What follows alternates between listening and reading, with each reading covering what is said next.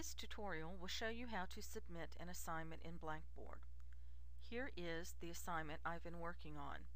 The teacher assigned a vocabulary worksheet, and I have downloaded it to my computer and completed it online using the typewriter tool. Now that it is all finished, I need to submit it to the teacher. I will click on the name of the assignment to open it, and the Upload Assignment screen has opened up, and I will scroll down to Section 2, which is called Assignment Materials. Notice under the title of Section 2, there's the word Submission, and below that is a text box editor. You will notice that this text box editor has several rows of icons that represent tools you can use when you are submitting assignments. If you look at this arrow that's pointing up, this is the Show Less arrow. If I select it, then those rows of tools will reduce down to just one, and it will only show that top one.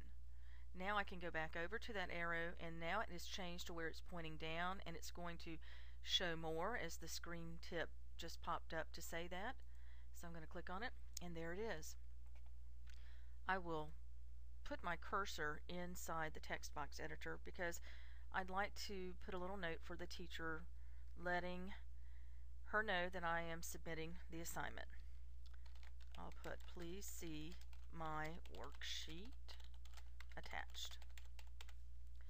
Now I need to go locate the assignment, and I saved it on my computer, so I will browse my computer. I'll use this button down here, and I'm going to look for Documents, and that's where I saved it. So I'm going to double click Documents and choose Public Documents, and you can see that I have a CVA folder.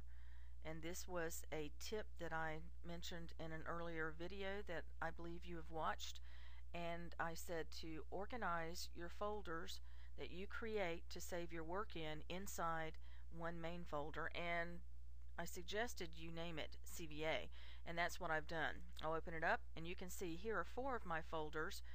Each one is for a different subject that I am studying in CVA.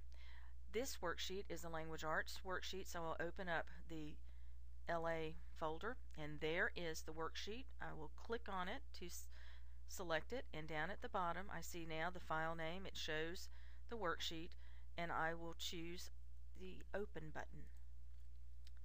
Now I can see that my worksheet is an attached file because here is the name and here's the link to it. I don't need to do anything else on this page other than submit, so I'll choose the Submit button.